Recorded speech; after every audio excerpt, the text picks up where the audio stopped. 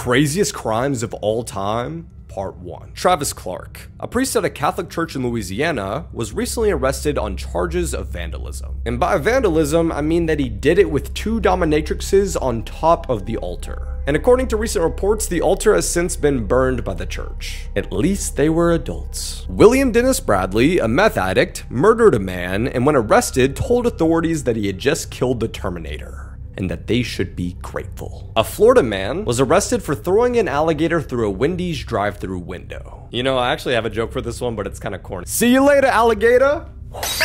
A woman in Texas was arrested after trying to buy a mother's infant child for $500,000 in a Walmart checkout line. $500,000? Are you kidding me? Thank God my parents were offered.